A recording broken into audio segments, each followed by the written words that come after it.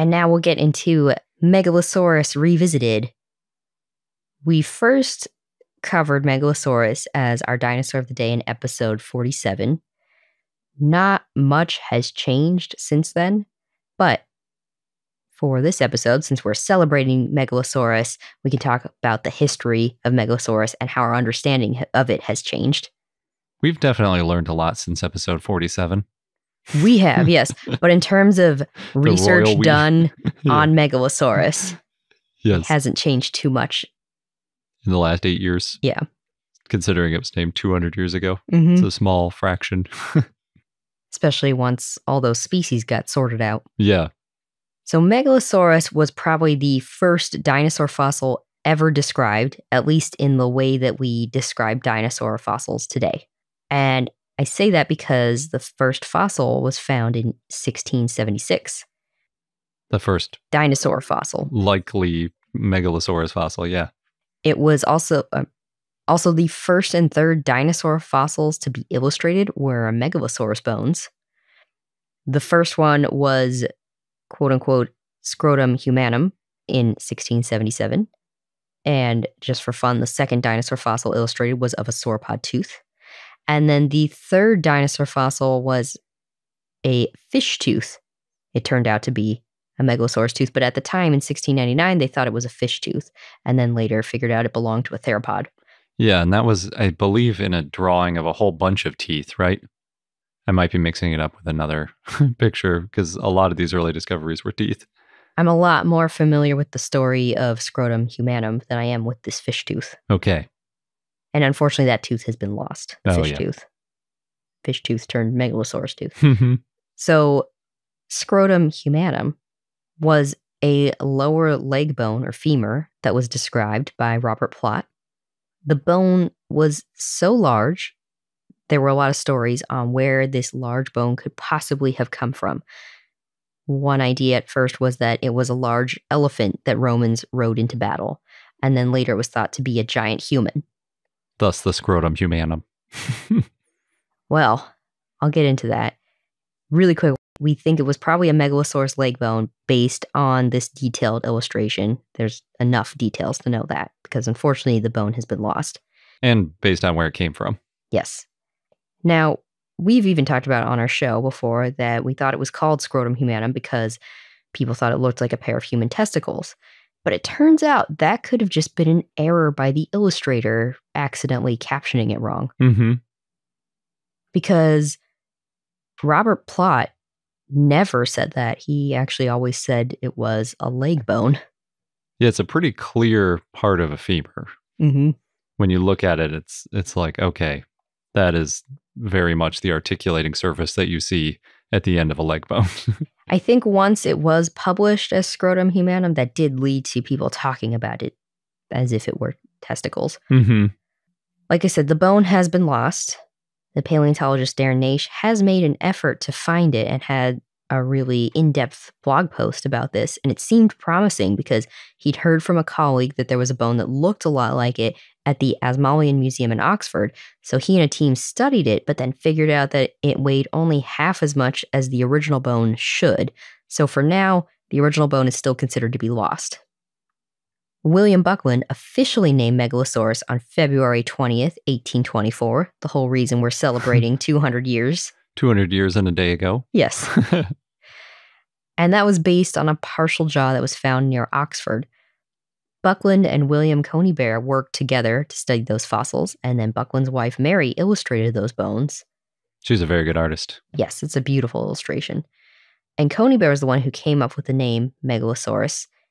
It was the name Megalosaurus announced in 1822, but not formally, so briefly it was a nomen nudum. Yeah, partly because it didn't have a species name. It was just Megalosaurus. It didn't get a species name until a few years after it was officially named. But George Cuvier urged Buckland to formally name the animal, so Buckland formally named it Megalosaurus. Again, just Megalosaurus, no species name. But it got that formal name on February 20th of 1824 at a meeting of the Geological Society of London, which is the same meeting where Conybeare described a complete plesiosaurus. So, a lot going on at that meeting. Yeah.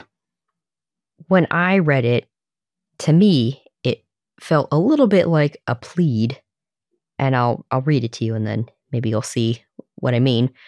He said, quote, "I am induced to lay before the Geological Society the annexed representations of parts of the skeleton of an enormous fossil animal found at Stonesfield near Woodstock, about 12 miles to the northwest of Oxford, in the hope that, imperfect as are the present materials, their communication to the public may induce those who possess other parts of the same reptile to transmit to the Society such further information as may lead to a more complete elucidation of its osteology." End quote.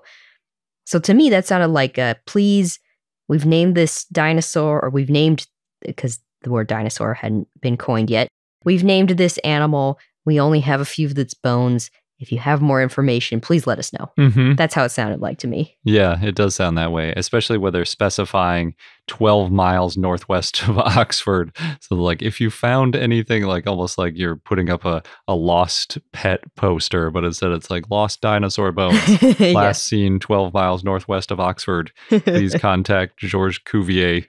Well, William Buckland. Oh yeah, Buckland. Yes.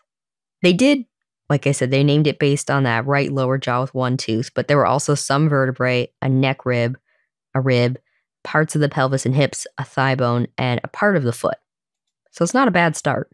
Yeah, it's pretty good. I mean, it's a lot better than finds today often are. And you can see most of these bones at the Oxford University Museum of Natural History, which we have, and it's a really cool display. It is. It's very old school. It's also a very old school building, so it all fits together nicely. But it is cool to see just sort of the humble beginnings. Even though it is better than some finds, there's no complete skull. You mostly have that jaw is the most charismatic part of the fossil with a couple teeth in it. And yeah, there is a hip and some leg going with it. So you get sort of the general idea about how big it is and the fact that it probably stood bipedally fairly tall-ish and that it had big sharp teeth. But other than that, you don't really get much of a sense of what it exactly looked like. Right. But there is a good description of the history of how it was found, and then some illustrations that show how our understanding of how it's looked has changed over the years. Yes. Yeah, of course, as we find more close relatives, we can fill in some of those gaps. Yes. So as I said, Buckland didn't give Megalosaurus a species name, and that happened a lot in those days. Ferdinand von Ricken first tried to give it a species name as Megalosaurus coneybarri in 1826, but no one really used that one, so it's a nomen oblique. And then in 1827, Gideon Mantell, who named the second dinosaur, Iguanodon, named it Megalosaurus bucklandi, and that's the name that has stuck. It's fitting. Yeah, it is. Coneybarri is also fitting since they worked on the fossil together, so I can see why that name also came up. But as I mentioned, Richard Owen didn't coin that term dinosaur until almost 20 years after Megalosaurus was named. The word dinosaur wasn't really a word until 1841. So set your calendars for 2041 when we do the 200th anniversary of the word dinosaur. Oh my goodness, that feels far away. At least 7 Megalosaurus individuals have been found, and a lot of teeth have been found. There's some trace fossils thought to belong to Megalosaurus, some tracks that have been found near Oxford, but as we mentioned in our trace fossil mini-series, it's really hard to know for sure what animal made the traces. Yes. Yeah. The footprint might look like a Megalosaurus foot, but there were a lot of other big 3-toed animals walking around. Yeah. So even though I just said that they had a good number of bones to start with, that wasn't really much to work with, especially when you're working with the first, what turns out to be non-avian dinosaur named. Yes. Yeah. So in today's context, where we have tons of different dinosaurs to help fill in gaps, getting that much is decent because it'll show you a lot of where it fits in the family tree. But if you're trying to piece together an entire animal from scratch without any of the skull, that's not so good. Yes. So Buckland, his estimates are a bit different from today's estimates. He estimated that Megalosaurus was 60 to 70 feet long, and he thought that Megalosaurus was probably amphibious. He also thought that Megalosaurus looked like a giant lizard that walked on all fours, though he did understand that based on its thigh bone, it would have been more upright than sprawled. And you can see this giant lizard look in Crystal Palace dinosaurs, which were made by Benjamin Waterhouse Hawkins in the 1850s. I also kind of think it looks bear-like. Yes. But with a long, dragging tail and a small hump around its neck. Yeah, if you had to describe it compared to any modern living animal, or maybe even including extinct animals, a bear is probably the best description. Yeah, but with a longer face. Yeah, a little bit. And it looks a lot like the iguanodon and the Hylaeosaurus that they made for Crystal Palace dinosaurs. Mm-hmm. So they clearly had a sort of, this is what a dinosaur looked like idea, and then with some slight variations on the theme. Yes. Which in real life, it's funny because those three look nothing alike. You've got an ankylosaur, a hadrosauroid or ornithopod, and yeah, a theropod.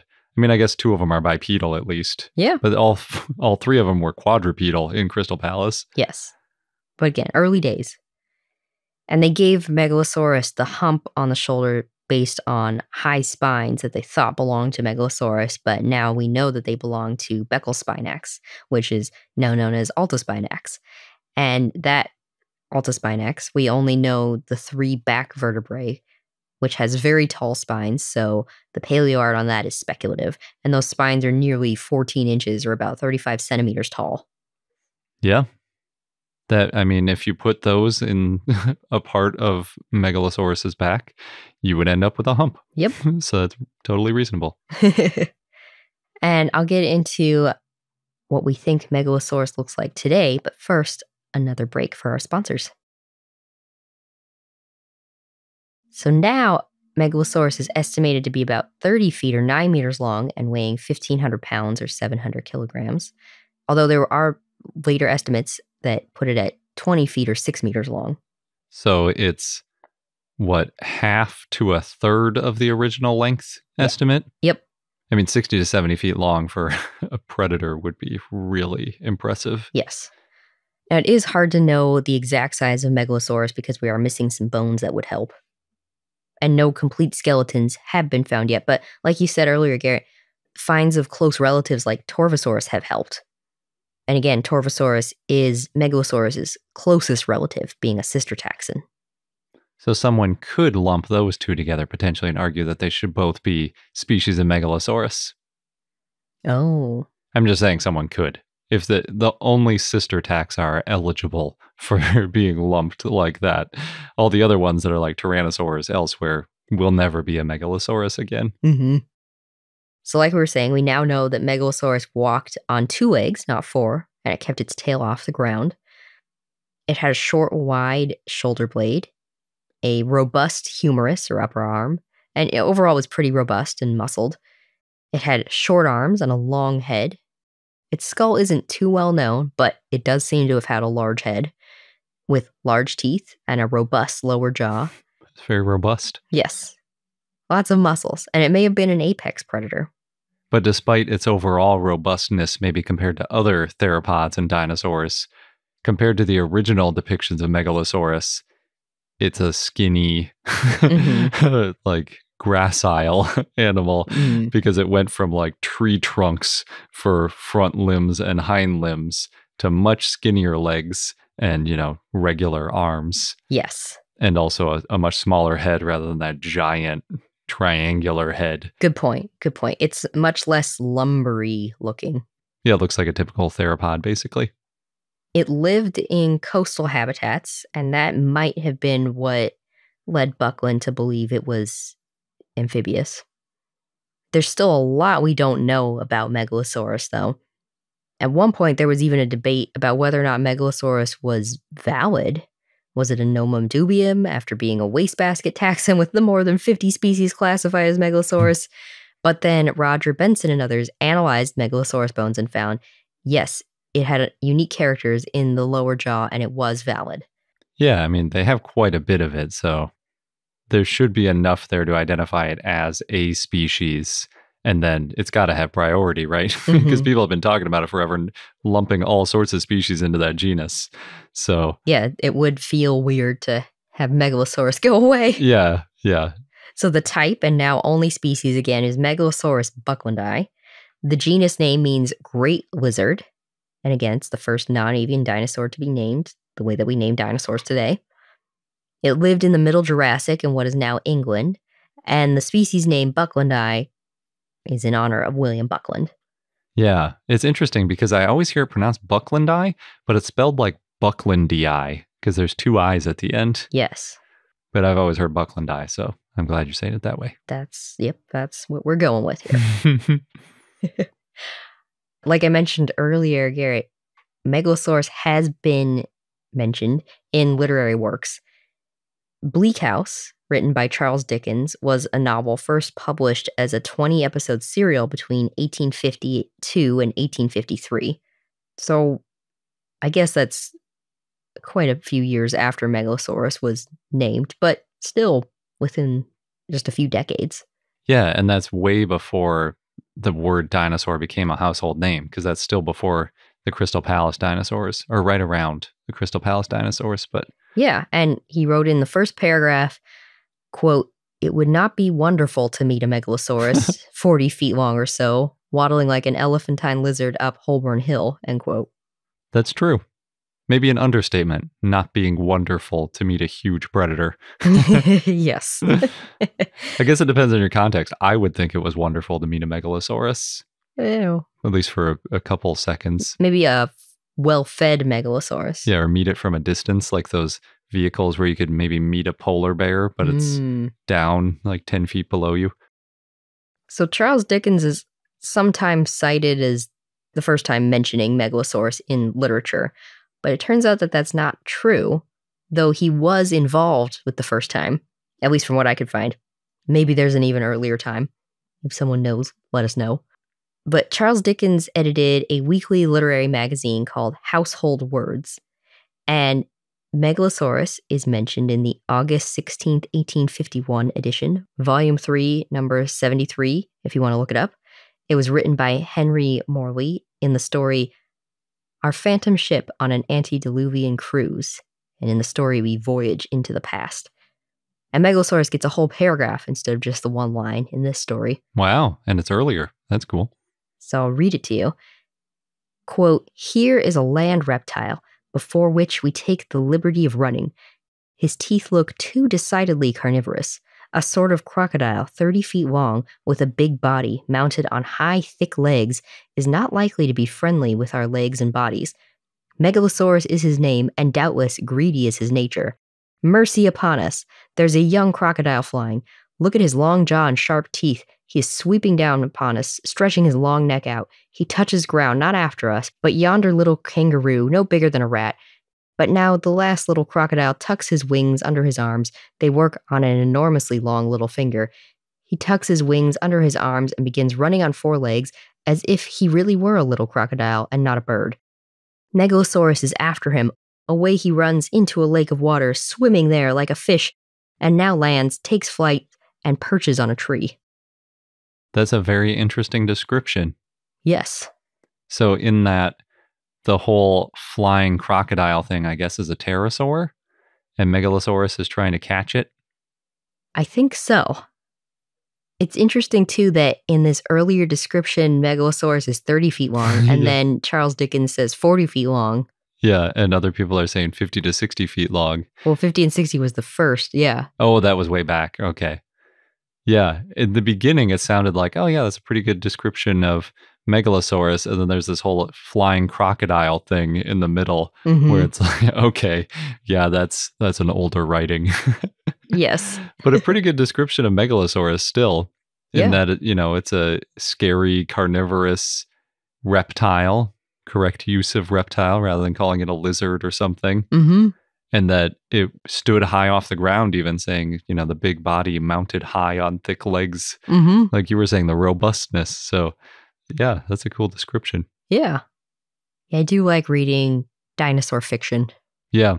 For those of you who listen to our Dinosaur of the Day segment and you like it, please consider becoming a patron. We take new Dinosaur of the Day requests from our patrons and offer a bunch of other perks as well. So check out our page at patreon.com/iknowdino or click the link on the left.